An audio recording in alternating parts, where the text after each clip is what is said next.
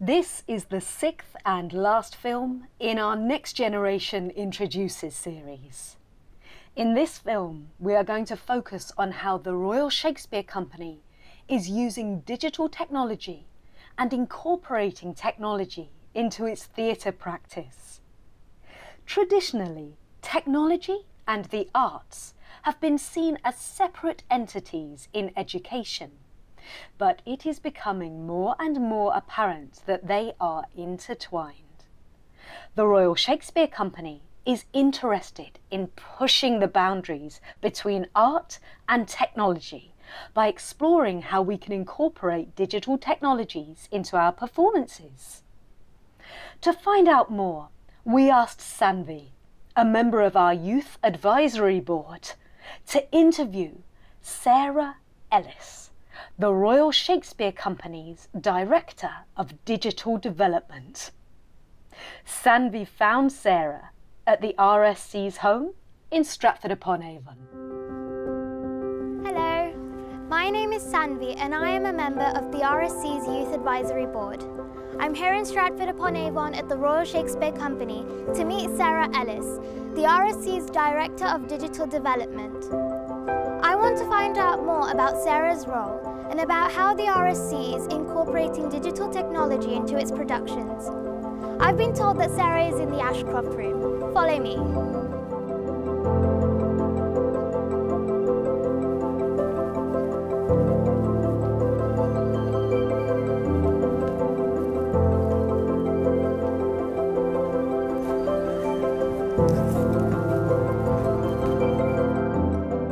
Hello, Sarah. Hello. Thank you for agreeing to answer some questions for me today.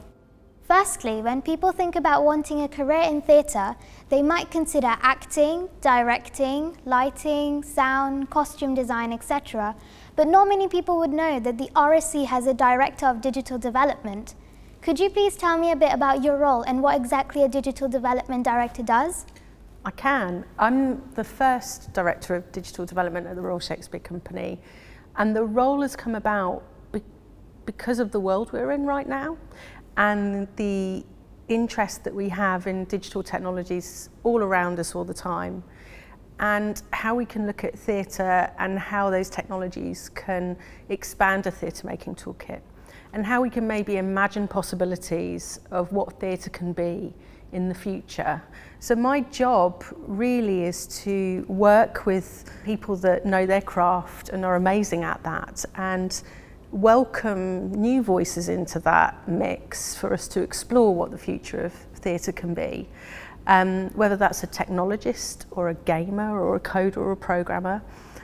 People that may not know much about theatre but are of this world that we're in, for us to explore that together.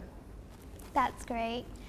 And is your role unique? Do other theatres have staff that focus on digital arts practice? There haven't been many roles like this, but they're growing and it's expanding. So I'm really lucky to work for a company that has had a huge interest in this space for quite some time. And there are other leading theatre companies, opera houses, that have had those roles as well. But what's wonderful is that we're seeing not just roles like mine emerge, but a whole new generation of practitioners and people that have got these brilliant skills that are coming into the space and are excited by what theatre is and what it's about. And during the COVID pandemic, when theatres sadly had to close, how did theatre companies find their audiences or even find new audiences? I think that it's really fair to say that when the pandemic hit, theatre was impacted incredibly by that. And in a way, we had to find a connection with our audiences at one of the most challenging times. And using technologies such as online platforms, Zoom, online ways that we could find a connection was a really important way for us to be with our audiences and also create work that were for those stages. One thing that we did in the pandemic at the very beginning was ask our audiences where they were at. And three things came back to us overwhelmingly, which were, audiences were craving togetherness, they were craving liveness, but it did highlight a huge digital inequity out in our world. And I think as we come out of the pandemic, what's really important when we look at technology is making sure it's accessible to people, available to people, and that we work with our live worlds and our digital worlds together. I'm sure many young people watching this will want to know how you got into your role and what experience they might need to do a job like yours. Goodness, that's probably, wow, that's a big question. I think probably a younger generation coming through probably has way more experience than I ever had or still have in a role like this, and that's incredibly exciting. What I'm seeing coming through with young people is if you code or if you program or if you're interested in visual effects, theatre can be a profession for you. And so the possibilities around a role like mine and the people that we can work with who are new to theatre is really huge. My background has been really varied. I've worked in the arts for a long time, but I've always had an interest in technology because I think it's, at the end of the day, technology is about the people, not the devices and not the things. So my background has been about curiosity, and it's about working with people that you can connect around story and technology, whether that's a small project, whether that's a large-scale project. But I'm really excited about the generation coming through and what they've got to say. Going on with that, what do you most enjoy about your job? Goodness, meeting people from around the world that come to Stratford-upon-Avon and have the best time ever and can see the magic of Shakespeare's plays come alive and then imagine what they could do with it.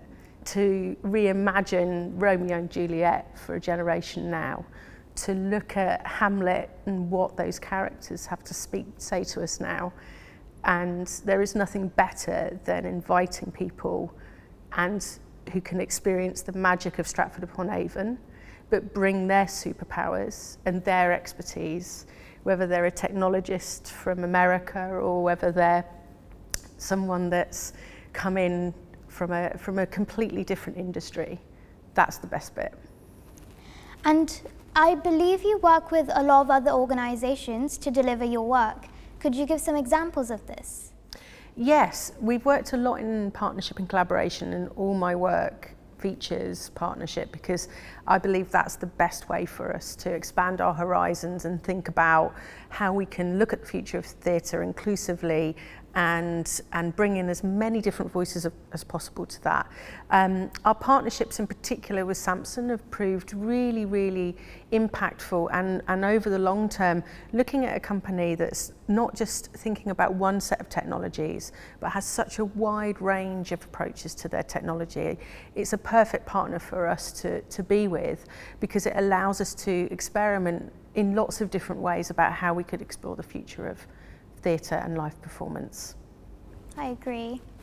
And finally, a difficult question maybe, but what do you think is the future of digital theatre or technology in theatre? Oh, that's a really good question. I think to look at the future, sometimes you need to look back at the past, and that's why working with Shakespeare's texts is so awesome. So if we look at Shakespeare's plays and who they were made for and where they were made for at the time, that's a wonderful thing.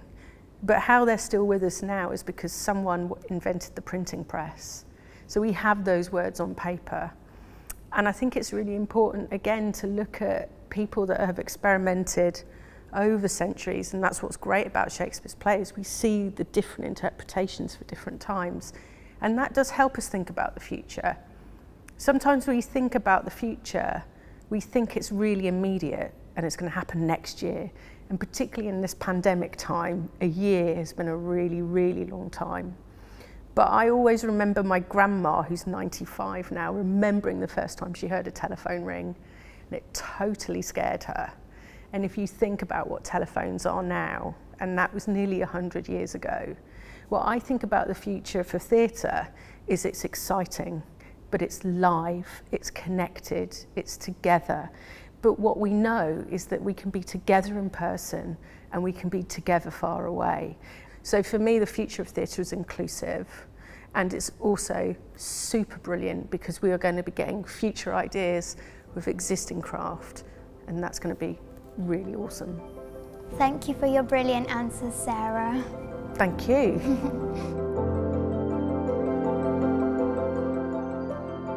Thank you, Sarah and Saanvi. I hope that has given you an insight into the fascinating world of digital theatre. If you'd like further information about the RSC's Next Generation programme, please visit the website. You'll also find links to the 5 other films in this series and to our network of theatre partners who may be able to support you with more local opportunities. Thank you for watching. Bye.